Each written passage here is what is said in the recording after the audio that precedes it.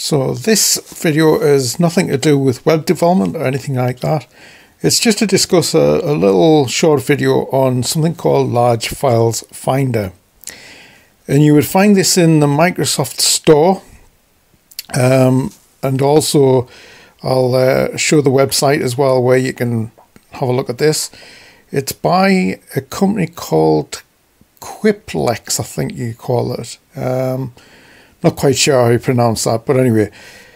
So you can get it from the Microsoft Store and, as I say, from their website. So if you can download this, and there's sometimes I have trouble with downloading from the Microsoft Store. I don't use it a lot, but I find that some things work and some don't. I've been using this Large Files Finder free for quite a long time now, and I've found that it's really good. And usually I've found where I can do the search of the files that it actually finds that's taken up a lot of space on your drive. But there are some that you don't, and there's some recently that I've had really trouble of finding things even through a search.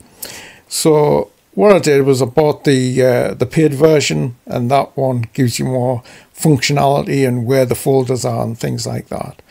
Again, I had difficulty downloading it, so I went to the developers website, and they showed us, from there, and was able to install it correctly.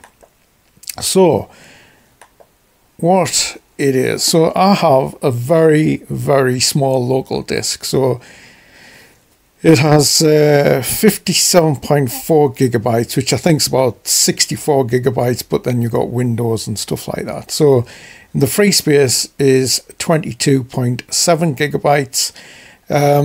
Even though this is a very small one, space, even on big drives and things like that, on gaming laptop and that I've got, I use raw files a lot through photographs, and I also use something called .e01, which is a digital forensic file, and these take up absolutely loads of gigabytes. So even on large disks, it still can be a problem.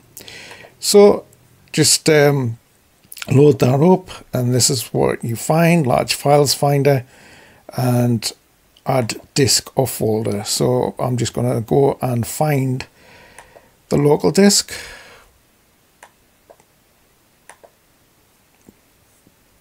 So got that.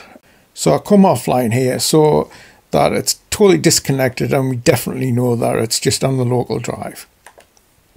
So the folder selected, obviously the Windows, and that just file, and then you just scan. So I'll just leave it there till it goes all the way through the drive.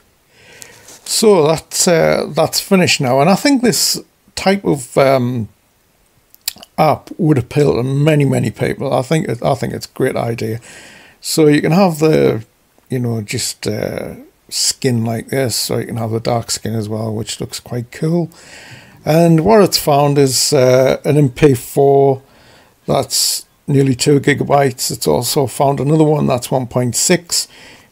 It's found an E.01 files, quite a few of those. So there's a lot of things there that that's taken up gigabytes. So if we just do that, and there's another one, that's another so on here is just 2 files. So we just remove that,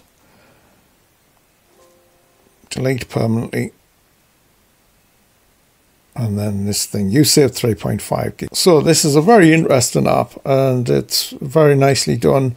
Found the people who develop it very helpful in getting it sorted out.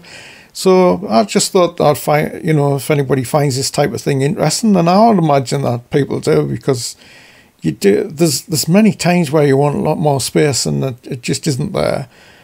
For many different reasons. There's a lot of people like me who use lots of video footage, and as I say, .01 files, there's all sorts, and raw files as well, as when I'm taking photographs and things like that. So there's many things can take up loads of gigabytes on your drive. Even if you've got a large drive, it it's just getting rid of all the space and that. So yeah, so thanks for watching this video and hope you find it helpful.